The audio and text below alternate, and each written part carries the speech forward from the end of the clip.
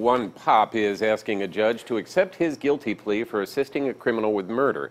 Those charges are connected with the death of Primitivo Flores, whose body was found on Sagamore Parkway on Christmas Day of 2014. Last week, a jury found William Paz guilty of murder. Pop, a key witness for the prosecution, admitted to giving a blanket to Paz to wrap up Flores's body. Pop also reportedly said that he cleaned up the scene.